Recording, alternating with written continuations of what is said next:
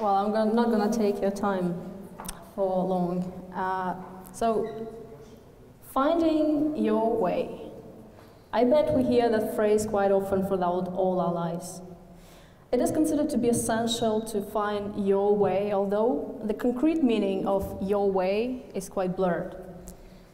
Is that the path of least resistance? Or is it the thorny way full of obstacles that you should conquer? Maybe it's a roundabout, a sneaky way to something you've been following for some time. Well, many people mistake it for finding a way to a particular destination, thinking that destination matters more than a journey. And I was among that people when I was growing up, and as a teenager, I thought this way. So, growing up and getting to know the world, I started to plan what my future life would look like. Meaning that I would graduate from school, I would apply to university, I would be granted a budget placement in the Faculty of Social and Political Sciences. And otherwise my life is just pointless, you know. I would start studying, I would graduate with flying colors at the age of 21. Whoa, I would be that old when I'm going to graduate. And I would get a prestigious job somewhere, like let's say in London, although I never knew what I was going to be when I grow up. And when I came across that phrase, like finding your way, I thought with a relief, well, I found mine, nothing to worry about. And I'm going to be a specialist in international relations, I'm going to travel abroad and live in the center of London. That's it, that's so easy, you know, why make a fuss about it? So with such assumptions, full of strange oaths and modern instances, I just started my first year at the university studying at the Faculty of Social and Political Sciences, so I made it. Half a year later, I realized that the process of studying didn't live up to my expectations. I started noticing that the precepts of professors were completely different from what I wanted to accomplish in my life. And this was the wrong way, and I was gaining pace and going downhill. So I was terrified. It actually felt that I just found the wrong way. And I was just going the opposite direction from what I wanted to be in my life. Provided that, I was honorably dismissed from the university, so I withdrew my documents after half a year of studying, and I applied to the Institute of Foreign Languages. It just meant a slight change of plans. And I started studying at a new institution, again thinking, okay, I found my way, here it is. It's all fun and exciting, it's my second home, I love this place, I love the teachers, I love everything about it. And I got so much free time, you know, because if you study for some time in one institution and when you transfer to the other, you get some subjects deleted from your curriculum. Basically, my curriculum was empty. I had time to travel. And I started slow going to Germany with my best friend, staying there for a week. And accidentally, I ended up visiting more than 20 countries in 3 continents in 3 years. That just happens. And every time I was going to a new country, I thought, that's my way.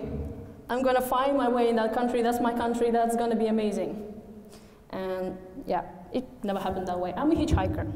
So when a person has ever traveled by hitchhiking, they know that what it feels like. And they know that hitchhiking is not about destination. Hitchhiking is about the way. It's about flexibility, endurance, and stamina. It's about waiting a lot, and it's about having some luck. And when I started hitchhiking, I thought about it as about my life. So I need to get to that particular place in the shortest amount of time possible, as fast as possible as I can. And at first, my traveling resembled a hasty commuter who desperately needs to get home, but the last bus has already left.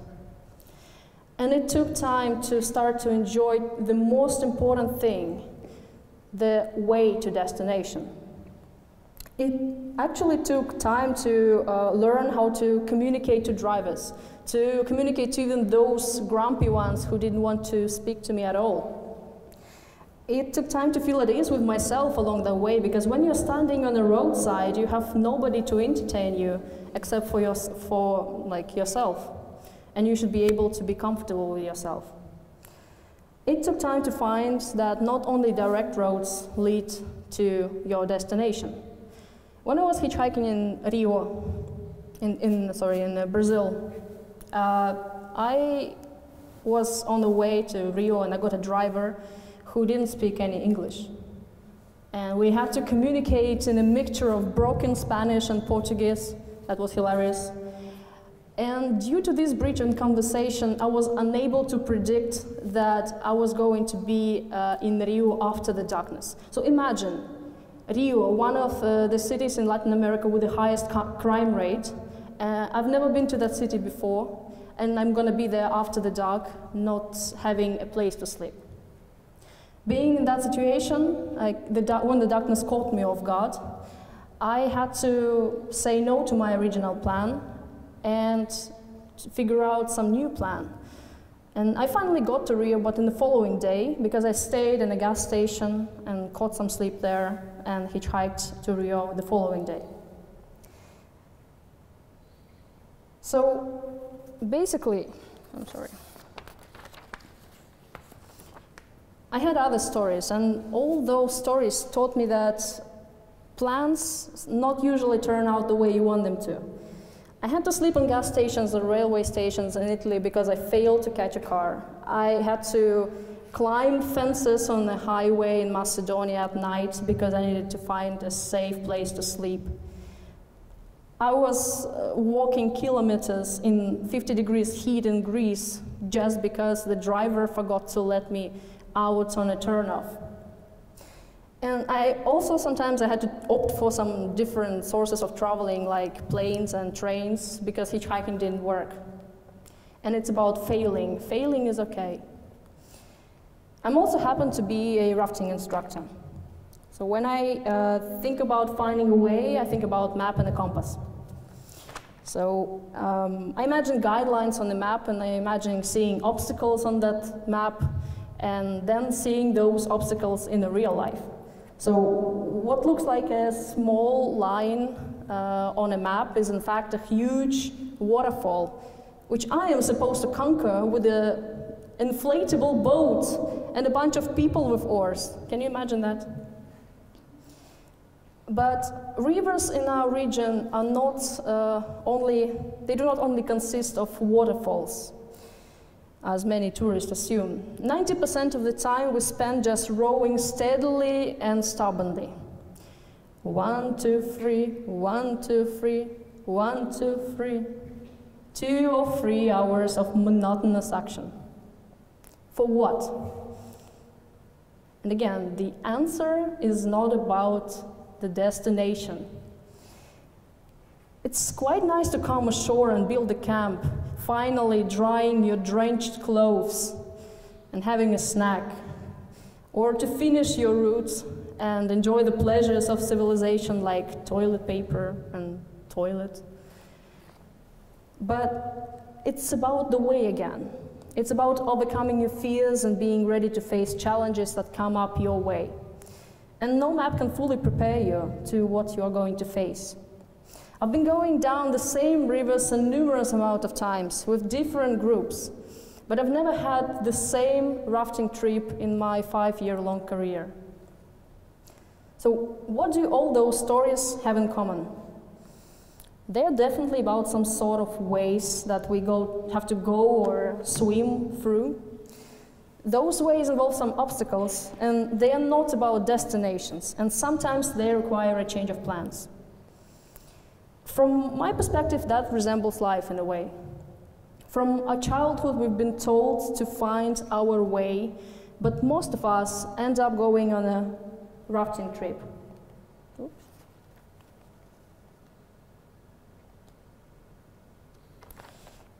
So those people are guided by an instructor. So this role is usually prescribed to some social institutions, family, schools, job, and so on. Those people follow the guidelines, they reach milestones, they grow older, they sometimes have all those exciting waterfalls, or not very exciting, you know, waterfalls can damage you. And in the end, they find their harbor and they relax. But some people are hitchhikers, and they opt for making their own way, they change plans and they rely on luck in some way. And sometimes they have no idea about their final destination. They only know their next step, as I did when I was going to Rio. They're ready to be flexible and follow plan B, and there is those two ways are just different, and there's no good or right, like good right road between those two. So from the time being a teenager, I thought that I need to find my way, meaning I need to follow the first path. I need to graduate, get married, have kids, retire, die. The pattern we hear from everywhere. It's quite tricky to actually realize that I was on a rafting road, following the stream, guided by some instructors. Because from the beginning, our lives resemble rafting. We actually go through all those instructors who help us to see the possibilities of this world. Our parents, our teachers, our peers. But as soon as we finish with socializing, we cannot rely on our former instructors anymore. And we cannot search for others. Because there are roads that diverge in front of us. And by making a choice which one to follow, we create our own way. We create our own way because all the other ways are already taken. The ways of famous stars and prominent politics, ways of your parents and ways of your friends, ways of your idols and influences. So look at me now. I'm ready to graduate from Institution of Foreign Languages. I'm 23 years old. I've never imagined myself being that old. And I've never imagined me being on this spot delivering this TED Talk. But only making choices brought me here. And I still don't know where I'm heading, because life is not about destination. Life is about making your own way in this highly unpredictable world. And I hope that you're going to make a good way for yourself. Thank you for your attention.